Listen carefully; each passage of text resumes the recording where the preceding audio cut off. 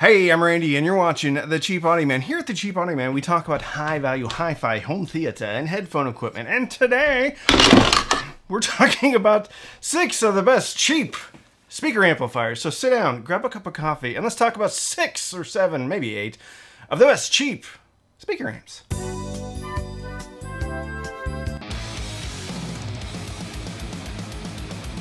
Made a decision when the channel first started that I wanted to talk about extremely affordable gear. Now, some of it has been great. Some of it has been so-so. However, this wonderful journey we've uncovered some hidden gems. So not all of these are going to be strictly power amplifiers. Some of them, well, almost all of them have at least volume control. Some of them have DACs. Some of them have Bluetooth. Some of them have remote controls. Others do not. But I wanted to find some really good amplifiers under the $300-ish mark. And really it's going to be under $350. Wide range of prices here between, well, about $80 up to $350. So let's get started. The AIYIMA T9. Some people think this is a bad product, that it's not very good. There have been some that do. However, mine never has. I think this issue has been addressed, and most, if not all, of the new T9s that are coming in do not have the clicking, the shutdown issues that some of the older ones have had.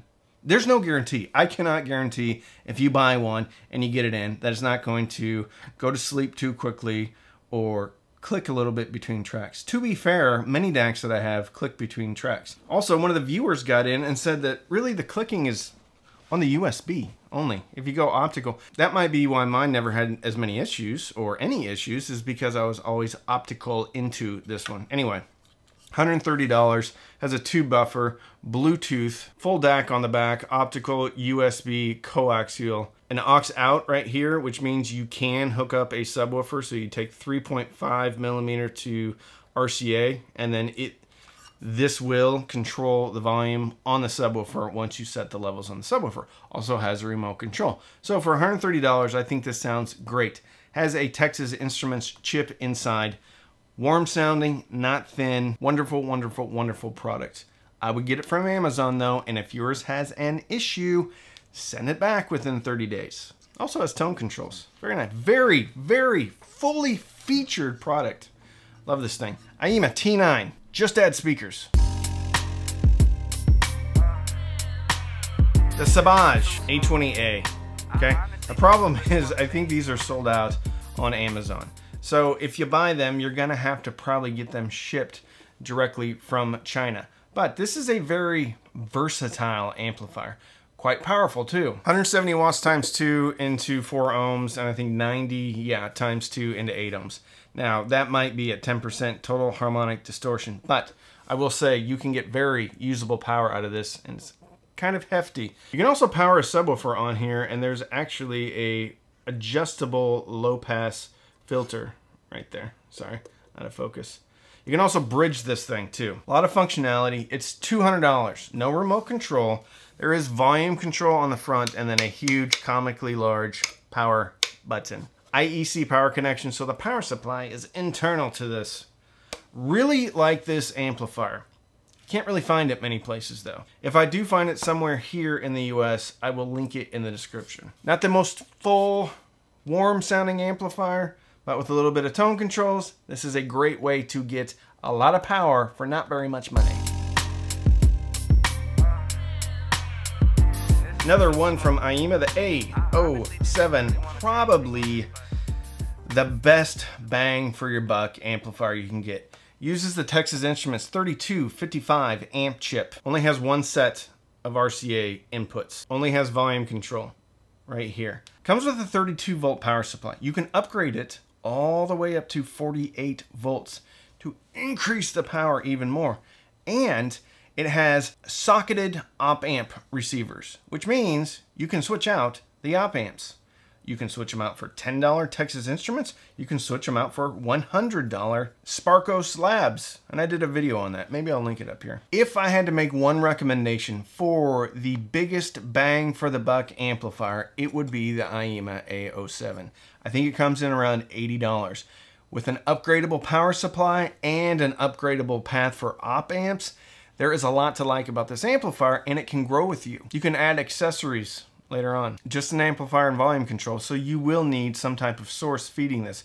Phono preamp, DAC with volume control, things like that. IEMA A07, one of the best deals in hi-fi. The SMSL DA9. I don't have it. It's somewhere here, but I don't have it readily available. Also, all of the products I'm going to talk about are ones that I've heard and spent time with. I'm not going to talk about anything that I haven't actually listened to. The DA9 from SMSL has remote control, has Bluetooth, also balanced in, utilizes the Infineon 12070 chipset, which isn't always my favorite, has a tendency to sound a little thin. However, the good thing about the SMSL DA9 is that it has baked-in EQ settings. And there's one called SBD or SDB, I can't remember what it is. It sounds pretty good. Actually, it sounds very good. With the ability to do balanced inputs, single-ended inputs, remote control, and a few different EQ settings, this thing is an absolute winner. There's also the AO200, which is fundamentally the same amplifier, with the exception that has a USB input for something like a flash drive. So if you can't find the DA9, the AO200, pretty much the same thing. They're about $10 to $15 difference in there. But if I needed a remote control and I was in a desktop situation, or I was in a situation where I kind of wanted to hide the amp away somewhere, maybe like a soundbar replacement or something like that, the DA9 would be on my short list, if not the only list. I think it comes in around $250. SMSL, DA9, or AO200. Another one from IEMA, the DO3. Thank goodness this isn't a beauty contest. It's like a 1980s CB radio that you would bolt into your Chevy S10. It's a little pickup truck. Anyway, this thing is fully featured. Has Bluetooth, has a DAC with coaxial USB digital inputs, has a subwoofer output. Utilizes another Texas Instruments amp chip, but it's not the 3255. Doesn't mean it doesn't sound good though. This thing actually sounds very good. Not going to be the most resolute on the top end, but is very full-bodied and natural sounding. This comes in around $160. With an internal DAC, with a remote control, with Bluetooth, with a subwoofer out, this thing is screaming to be a soundbar replacement somewhere. Maybe something in a den or something like that. It could be your main system. $160. It's hard to beat this on value. Not going to be the most powerful thing in the world. So I would look at speakers, maybe 6 ohm, 87 dB higher efficiency. It'll still drive things, but you're not going to drive some 4 ohm, 83 dB speakers with the DO3. I don't have this one in anymore either, but it's the Emotiva A2 Mini. I think it comes in around $330.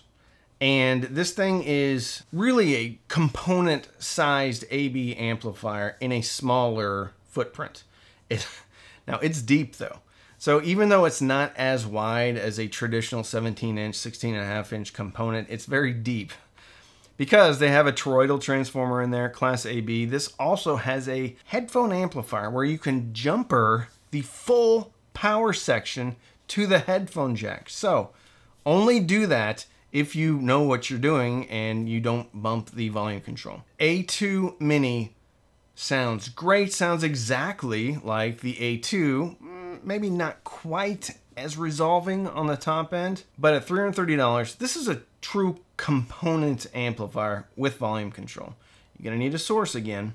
Most of these you're gonna need a source on. But the A2 Mini, and you can put it vertical if you have enough depth, wonderful amplifier at $330. And actually, I want to get another one in here so that I can put it in my upstairs listening room. That would be my second choice for highest value. And I know it's probably the most expensive one on this list. However, you're really getting something $500–600 component type amplifier. A2 Mini from Emotiva. Did I miss anything, or do you not agree with my list? Drop it in the comments. I'm sure I did miss something. There's a lot of great amplifiers that have been through here, but these are the ones that have really stuck out to me as being the best value and sounding the best. So if you want to support the channel, you can buy some merchandise. There'll be links in the description if you want to get a coffee mug or a t-shirt. You can also use the affiliate links to buy one of these products. Probably except for this one, because I don't see it in stock anywhere. If you do use the links and buy, I do get a commission, but it doesn't cost you anymore. You can also sign up for Amazon Music or Tidal Music. Links in the description. You can also use the thanks button down by the share button. Click on it, buy me a cup of coffee, but don't feel compelled to buy me anything. So don't binge watch anything on Netflix or Hulu. Get one of these cheap, great sounding amplifiers and fill your soul with happiness. And with that, I'm Randy. I'm the Cheap Audio Man.